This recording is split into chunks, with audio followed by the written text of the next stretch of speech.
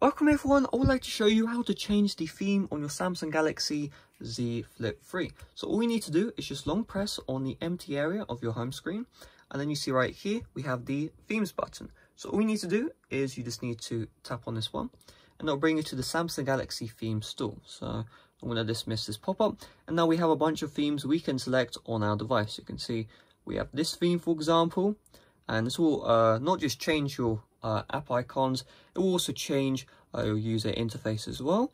And you can mess around with this, choose whichever theme you want. There are free ones, there are paid ones, and you just download them and then apply them. So hopefully this video helped you out. If it did, make sure to smash like, subscribe if you're brand new. I don't want to actually change my theme because I actually like the default one, but also make sure to check out the end screens right now for all the other tips and tricks I've done on the Samsung Galaxy Z Flip 3. So it's on the end screen right now. Just check the description down below, and yeah, see you in that playlist.